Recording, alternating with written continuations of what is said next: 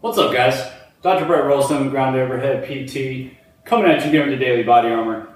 If you haven't done so, guys, subscribe to the channel for daily videos on how to get back to training or get back to running or back to sports fast without pain. Okay, so a lot of athletes have been working with, struggling to keep those knees out, maintaining that torque of the hip, keeping the hips out, keeping the arch of the foot up. And it's leading to a host of problems either at the low back, hip, knee, or even the ankle and foot.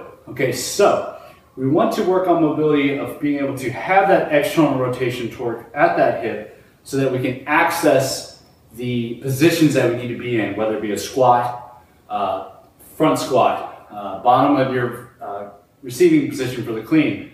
And even runners, if you're in that kind of shallow lunge stance on each step, still being able to maintain that knee out versus constantly having to collapse in.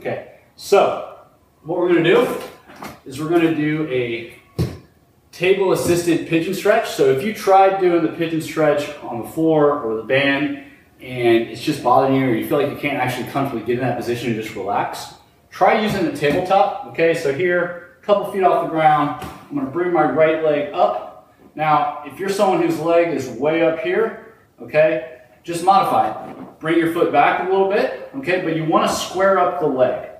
So you don't want to be back here with the foot way out front. Square up the leg, 90 degrees.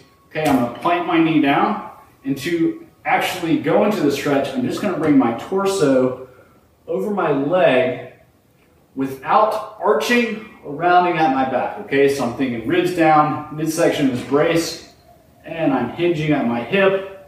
And I should feel a big pull all along the outside of my hip and butt, For these, we're thinking 2 minutes total. Hold for 5 to 10 seconds. Feel the pull, see if you can sink the torso down a little bit more on each rep. Come out, relax for a few seconds, and we're gonna repeat for that total time, anywhere from 90 seconds to 2 minutes. After that, see if you can start going down to that squat, driving those knees out, being able to sit between the legs versus having to sit back into an uncomfortable position with your torso leaning forward. Guys, so give it a shot.